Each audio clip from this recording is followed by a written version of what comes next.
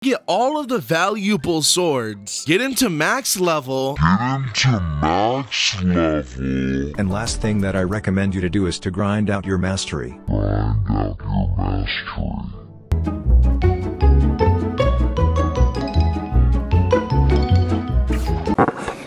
What? Flashback. So I just want to announce we're going to have an entirely new mastery system. So it's going to be easier to level up tools, guns, and fruits faster. So it's going to be much more of an enjoyable experience. Right now the mastery system is like, it's pretty simple, but it takes a while. It's super grindy and it's kind of annoying to deal with. But we're going to make it so it's much more enjoyable. You're going to have a much more enjoyable time to level up each of your tools. Hope you guys stay tuned for that. I'm going to go more in depth on that in another video. But I just want to make that announcement right now, because it's absolutely hype.